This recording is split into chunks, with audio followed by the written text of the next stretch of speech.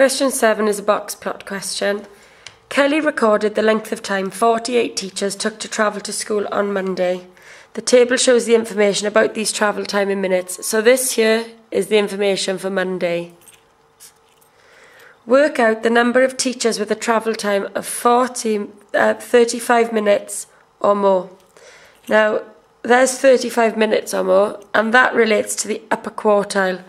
Now, the upper quartile is the top 25%. So I know that 25% of the teachers took more than 35 minutes. So I need 25% of the total teachers, so that's 48. So 25%, I can either do 0.25 times 48, or I can realise that that's a quarter. So a quarter of 48, which is 48 divided by 4, is 12.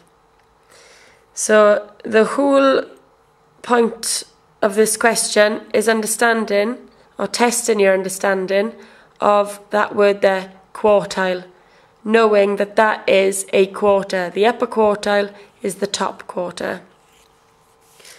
Part B wants you to draw a box plot from the information in the table above.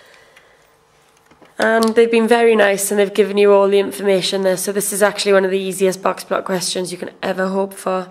So I just need to draw a line on my grid for each one of these values. I'm going to start with the least time, which is 5. So there's 0, there's 10, there's 5. My next value is 47. I may as well go in order that they're given to me. So there's 45, 46, 47. I'm then going to go for my next one, which is 28, 25, 26, 27, 28. My lower quartile is 18, so 20, 19, 18. And my upper quartile is 35, so there's 35. Now, I've drawn all these lines about the same length. They're a little bit jagged, but what's important with a box plot is that you box off the middle 3. So that's where your box is. And then you extend from the boxes out to the quarter. So there's my box plot. I've gone a little bit off there because I'm at a bit of an awkward angle with the camera. But that's my box plot. Okay, so the next question says, Kelly then recorded the times the same 48 teachers took to travel to school on Tuesday. So this now is about Tuesday. That, remember, was Monday. The box plot shows some information about these times. Part C wants you to compare the travel times on Monday to Tuesday. So if I try and have this here.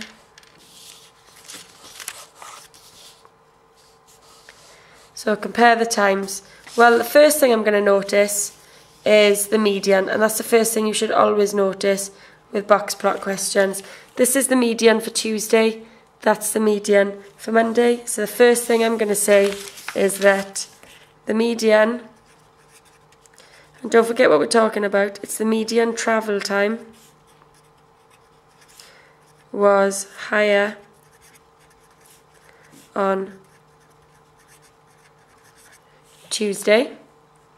Now that is comparing a fixed point on the box plot, so it's comparing the median point. That is worth 1 mark. However, there is another mark that would be included in the same category as that, and that is by saying that the longest journeys overall were on a Tuesday. So Tuesday had, So Tuesday had the longest journey time. So that's for 1 mark. Now the second mark comes from comparing the spread or the distribution. So the easiest way to do that is to look at your box plots and find the interquartile range. From the Monday, I know that my lower quartile is 18 and my upper quartile is 35. So the interquartile range for Monday is 35, take away 18, which equals 17. And I'll then find my interquartile range for Tuesday. So my upper quartile I can read from this is 52. My lower quartile I can read is 25. So the interquartile range is 52, take away 25, and that equals 27. So you can see quite a big difference in the interquartile range. So on average, Tuesdays were more spread out. So for my second mark, which is going to be another B mark, I'm going to say that the interquartile range, that's interquartile range, is larger on Tuesday, and that means there is more variation in journey times. And there's your 2 marks. You will not get 2 marks if you make the same comparison twice. So for example, you will not get 2 marks if your 2 reasons are the median being a higher journey and the Tuesday being higher for the maximum. Question 8 requires a lot of reasoning and thinking and applying information from the question to select the appropriate information from the table. So John and Alice are planning a holiday. They are going to stay at a hotel. The table shows information about prices at the hotel. There's some special offers there. 5 nights for the price of 4 and 3 nights for the price of 2. And they correspond with different dates. I'm not going to worry about that until I've seen what dates they're actually interested in. John and Alice will stay in a double room. So that's quite interesting because the table gives me prices for single rooms, which I know I'm not going to be using. So I'm interested in double rooms. They will eat dinner at the hotel every day. So they're going to eat dinner. So I'm going to be interested in this information also. They can stay at the hotel for 3 nights in June or 4 nights in November. Which of these holidays is cheaper? So I'm going to have to compare. And as always, when I'm comparing, I'm going to split my page. So my comparison is between June and November. Now I know what time of year I'm going, I can actually look up and see if there are any deals on this year. Or first of all, I should know how long they're staying. They can stay at the hotel for 3 nights in June. So June, 3 nights. Or 4 nights in November. So let's have a look at the offers. So the first offer was 5 nights for the price of 4 from the 1st of May to the 4th of July.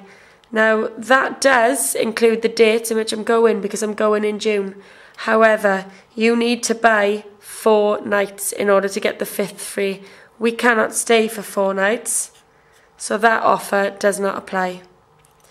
In November, there is the offer of 3 nights for the price of 2. So I want to stay for 4 nights. For every 2 nights I buy, I get 1 night free. So if I buy 2 nights, that gives me 1 free. So that would give me a total of 3 nights. Now if I bought another 2 nights, I'd get another 1 free, which would give me 6 nights. So that's no use to me. I need to buy 2 nights, get the 1 free, which will give me 3 nights for the price of 2. I then need 1 extra night to pay for. That's going to take me up to 4 nights. So I'm only actually... So I'm only actually paying for 3 nights, because I'll get one free. In June, I have to pay for the full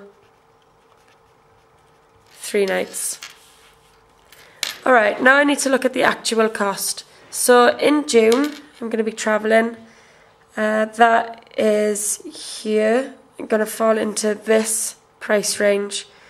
So in June, it is £74.25 for a double room per night. So 1 night and 1 person equals £74.25. Now, I know that there are going to be 2 people, so I can multiply that by 2 to start with, and that will tell me that 2 people will cost £148.50, and that's per night. Now, I also know that I'm going to be paying for 3 nights, so I need to times that by 3, which will give me £445.50. So that's the total room cost. That's the room total for the couple, so for both people. Now let's look at the room cost for November. So I'm paying for 3 nights. 1 night in November costs £59.75. So 1 night and 1 person costs £59.75. So for 2 people, that's going to end up costing me £119.50, and I need to pay for 3 nights. So 3 nights is going to cost me £358.50. Remember, this is a calculator paper, and that's the room for the couple. So I know that I need to pay that for the room in November, and I need to pay that for the room in June.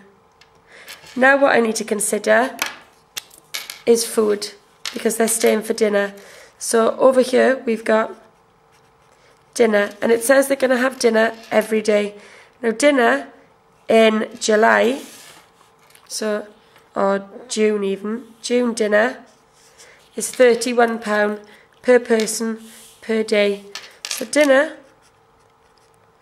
is £31. There are 2 people eating, so that'll give us £62.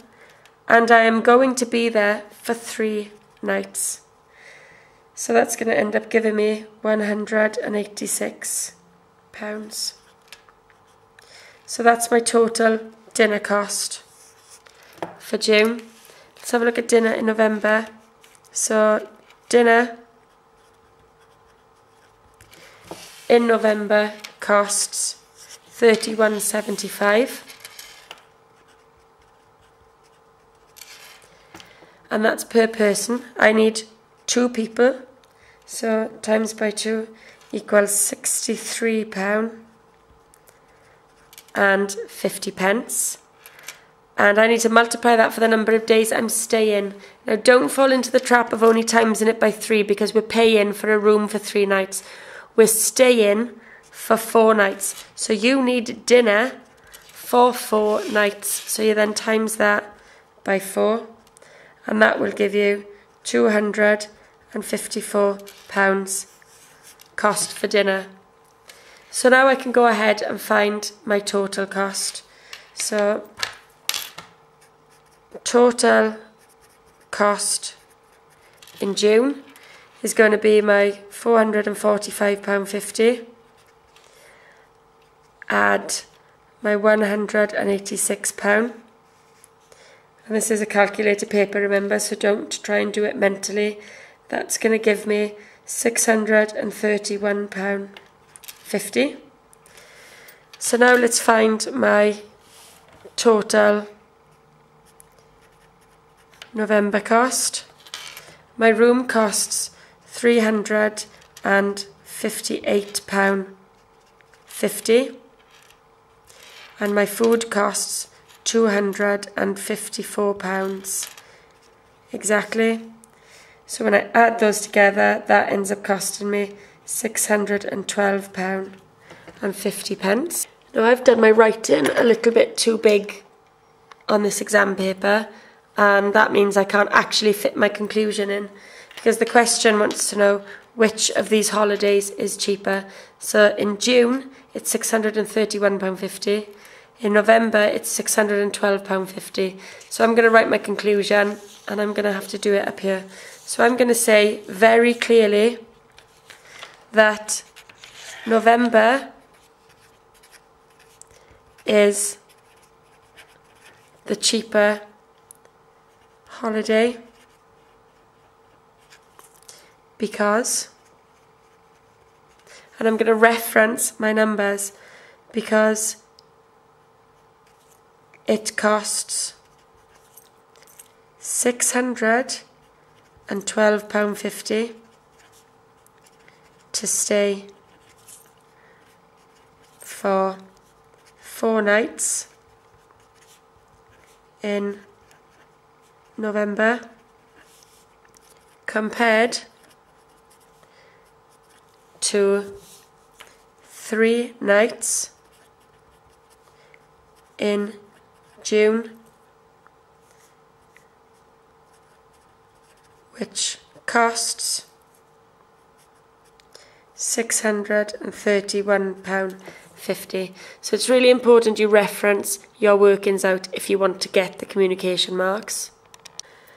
With regards to the mark scheme allocation, you get a communication mark for communicating whatever it is that your workings out show. You also get an answer mark for having the correct total cost of June.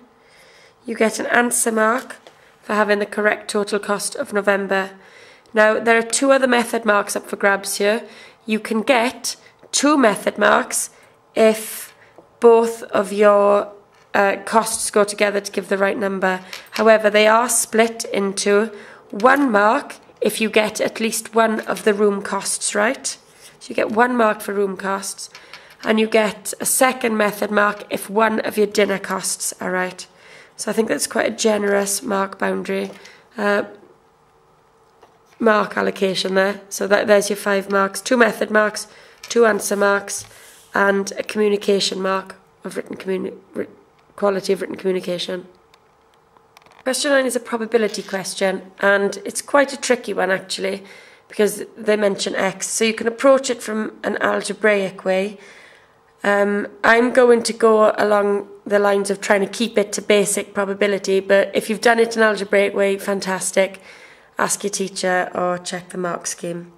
So question 9, Mary plays a game of throwing a ball at a target. Sounds like quite an exciting game.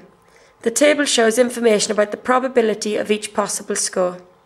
Mary is 3 times as likely to score 2 points than to score 1 point. And you can see that whatever the probability of her getting 1 point is, it's been multiplied by 3 to find the probability of her getting 2 points.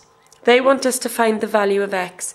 Now, as always with probability, I know that the probability of anything happening is always equal to 1.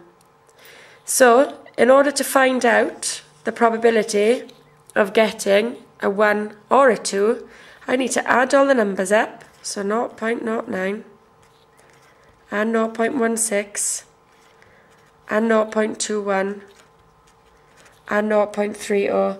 And I know that when I add those up, they give me 0.76. So in order to find out 1 and 2, I need to do 1, take away that 0.76, because I'm interested in everything other than those numbers. That leaves me with 0.24. Now that 0.24 needs to be split between a score of 1 and between a score of 2. And 1 is represented by 1x, and 2 is 3 times whatever that is. Now this has turned into a little bit of a ratio question, because altogether I've got 4 x's, and that 0.24 has got to be shared between those 4 x's. So I do 0.24 divided by 4 equals 0.06. That then, just like ratio, would go and be multiplied into however many lots of x you've got. So that would be 0.06. That's the answer to the question. It doesn't ask, and you wouldn't need to put it, but I'm just going to show you that if I was to do that 0.06 times by 3, that would then give me 0.18. Just going to make the statement on the answer line that x is equal to 0.06. The marks for this are an answer mark for getting the final answer right. You get a method mark for doing one take away your probabilities, and then you get a second method mark for dividing whatever you feel that probability was by 4. So that's your second method mark there, and that's a 3-mark question.